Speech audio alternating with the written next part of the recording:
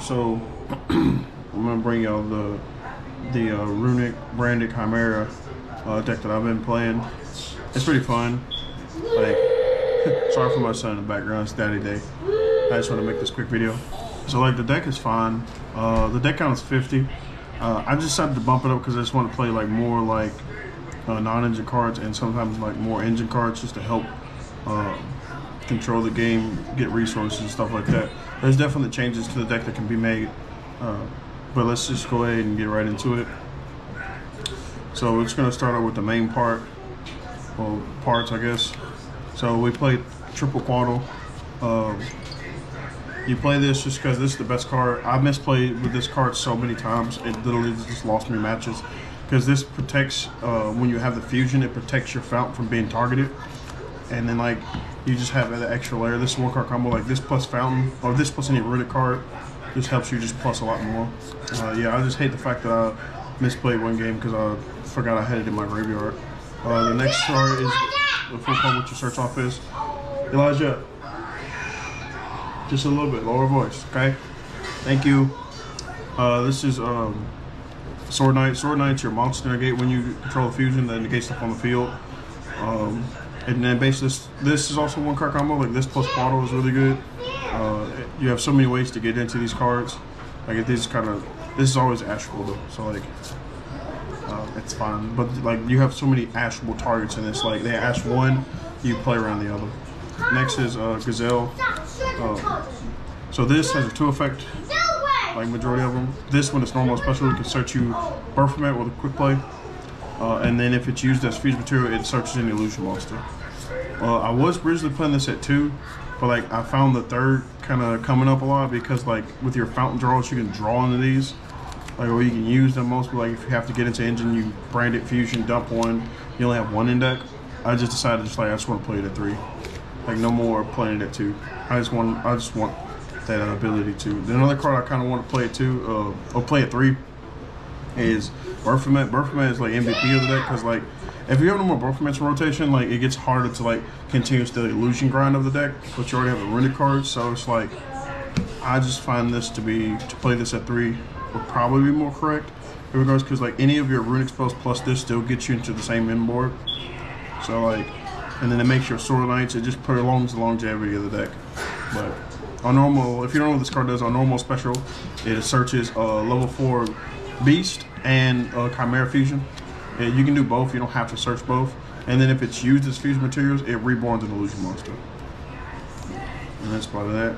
And then we'll play 3 of the 3 Chimera fusion. So I thought in some of my games I only played 2, but it turns out I played 3. So like this is just perfect fine. Quick play. The fusion effect is multiple. It's not once per turn, but the graveyard effect to add it back is hard once per turn. But like ultimate ultimate, it's like you can just spam Guardian Chimera. You can spam your fusions. Like it's a very good card. It's pretty self-explanatory.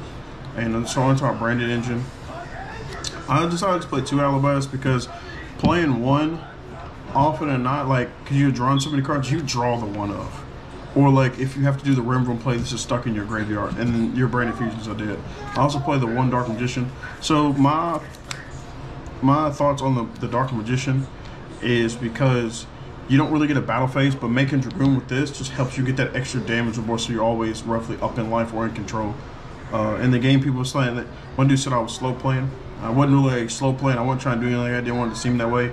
But the inside, I was already up in the life of it, so it really didn't matter what was going to happen. I just wanted to make sure that I made the right play, and playing Dragoon just helped me put that extra burn damage on that board. So like my opponent has to play more furiously while I'm trying to interact, control the board, whatever, how it may be. But realistically, it didn't matter. But like this could be Hex Seal. One person told me Hex Seal because I don't have to discard for cost.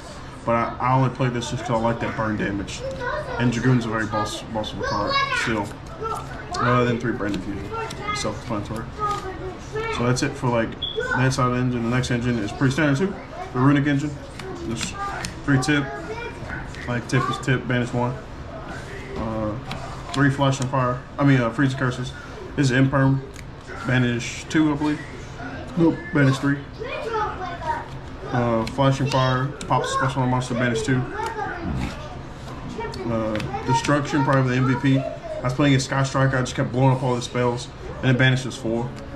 Very good card. You can hit Birth. You can hit the Fire King Island. Like, you can hit a lot. You can hit HQ, stuff like that. Like, I think it has very good synergy and everything. And then 3 Slumber. Like, if you want to play like something less than Runick cards, you can probably cut this to 2.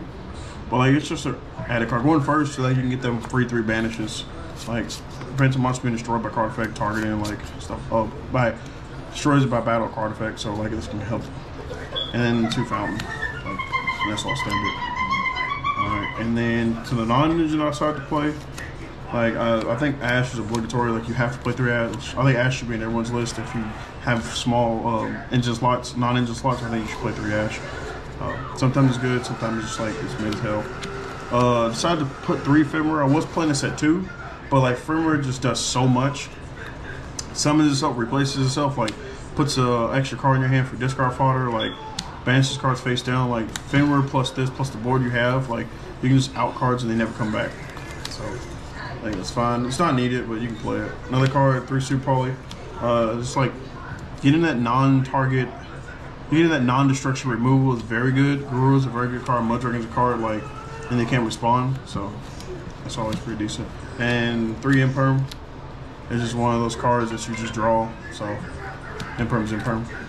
And then I play 1 Call by Still. That's it. So it's 50 cards. You can definitely cut this down to like 40, maybe 45, but that's what I play right now. And then onto the extra deck. Play 1 Dragoon. Dragoon is fine. Like I said, if you don't want to play, you don't have to play. So you can definitely play something else. But this, if you didn't play this, you better play the second Guardian Chimera. 1 Albion, 1 Mirror Jade, 1 Lebellion, and 1 Rimbrum. These are all. I kind of want it more, but like, you don't need to be greedy. Like, stick to a different build. Like, if you want to play heavy on the branded, just play a branded engine.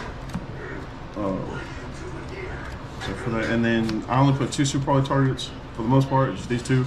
Because they're really generic. Like, it just, this and the 2 fires, like, this is Ponix and Runick's, just out both of them, they don't get triggered, stuff like that. And then we play 1 Jerry and 2 Hugin. Jerry comes up sometimes, so like, it's just there. And you can use these for the Chimera Fusion too, because they're free fodder. And then Jerry's also a beast, so they can count if you're trying to make the king. Speaking of the king, play 2. And then his dark counterpart, the other one. This one comes up sometimes, but not really. The only time this comes is like if you're trying to live. Like, you can summon this, dump something. You can dump Sword Knight if you banish 1. Then if it hits the grave, you can banish it, summon this. And if it hits the grave, you can banish summon something else. Like, essentially 1 body becomes 3, so they never kill you. But that's it for that. And then 1 Guardian Chimera. I kind of don't want to play 1 of this. I want to play it at 2 because Unicorn is now at 3, so this is being getting ripped out of my extra deck a lot. And then 1 Magnum. But yeah, I think you should definitely play 2. I want to switch between the 3 variations of Chimera, which is like the branded Chimera, Runick Chimera, and then this version, which kind of just throws it all together. So like, just to see how I like it. To the extra deck, I played this time card, and it never really came up because I was always up in life. So like, Dragoon Burn's real, or if you don't open up any Runick cards, or if you play it right where you can do damage and then activate Runick cards and then just control the game state. But like, this card's good. It's just like Quaddle. It also protects from targeting, but the thing about it is Quaddle's probably already in your graveyard, so you don't need to like summon this and like do stuff and like waste your non-battle, and it gains life. But like, yeah, this shouldn't be here. This definitely shouldn't be on my side, but because I Quaddle. Probably just play 3 Belt. I'll play 2 Belt. Play it just kind of like Fire King, stuff like that, bitch deals, whatever. It's probably for Fire King and Labyrinth, which none of those matchups are that crazy, honestly. Triple Talents, just because like you're always getting hand trap, your fountain never resolving, you're getting drolled, stuff like that, so you just want stuff to answer. I play Dark Ruler. It's just something, I just threw it in there, honestly. It's just like going second, you Dark Ruler, and then like you pick apart boards. In Dark Ruler, you can play with evenly matched because you don't get a battle phase that often. But like going second, like these two combos can end the whole combo. And then for one more first cards, I played 3 summon limit. Just to it just helps slow the game down. And that's literally about it. What's up, son? You okay? So yeah, it's like I just think 3 summon limit is fine, but it just never came up. I never even decided in. Yes. Okay, I'm coming. Let me finish this up. I'll get you together, okay? So tech cards, the new Illusion Eye card. I have Illusion. This card's actually say not once per turn. Let me see. Okay, I'm coming. Not once per turn. Makes your illusion monsters and your spellcaster monsters can't be destroyed by battle for that turn. And you can take a monster, and you can like force one of your other opponent's monsters to battle another monster. So not once per turn. Like this just helps you. Like they can't outshoot your goons anyway. They can't kill it by battle. Like talents, they can try to take it, but if you play it right, they can't kill it by battle. So like, what do you need to negate? You know what I mean? Typhon's really good, but if they summon Typhon, you activate Eye of Evolution, you take the Typhon. Like it's kind of crazy, and then they can't summon. So you probably should play a second Guardian Chimera. This is optional as well, and then a third Birth Permit, and then stop. Don't touch that. Go over and sit. Go, stay right here. You almost did something you ain't supposed to. Okay, I got you. But like that's it. That's all that changes. I think the only cards I probably played is like the Eye of Illusion, maybe the third Birth Permit, and the second of this. So like that's it. If you enjoy it, comment, like, subscribe, all that stuff. Peace. Like a spider on your shoulder makes your skin crawl.